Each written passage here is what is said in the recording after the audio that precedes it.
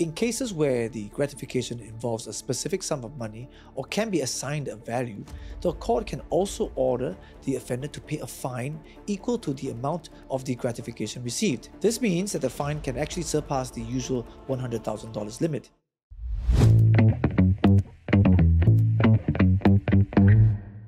Corruption and bribery are serious offences that can undermine society's trust, fairness, and integrity. Singapore's Prevention of Corruption Act, or PCA, lays down stringent laws and the legal framework for dealing with bribery.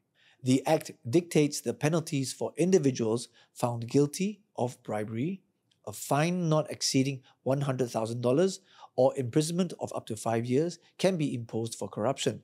The maximum imprisonment term increases to 7 years if the corruption involves the public service or targets a member of Parliament or public servant. In cases where the gratification involves a specific sum of money or can be assigned a value, the court can also order the offender to pay a fine equal to the amount of the gratification received.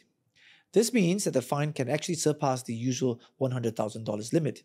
Some offenders in cases have been known to pay fines that exceed $1 million.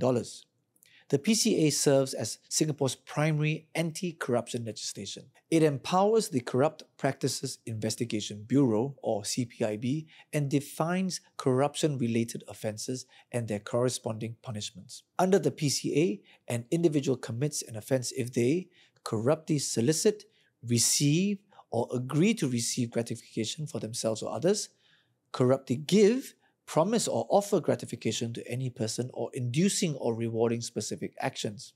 The PCA also covers scenarios where agents corruptly accept gratification regarding their principal's affairs, seek to corruptly influence an agent, or deceive a principal with falsified documents.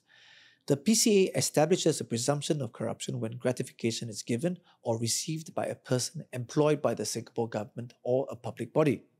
The accused bears the burden of proof to rebut this presumption. Singapore's PCA has an extraterritorial effect, meaning that Singapore citizens engaging in corruption or bribery overseas can also be prosecuted under the Act.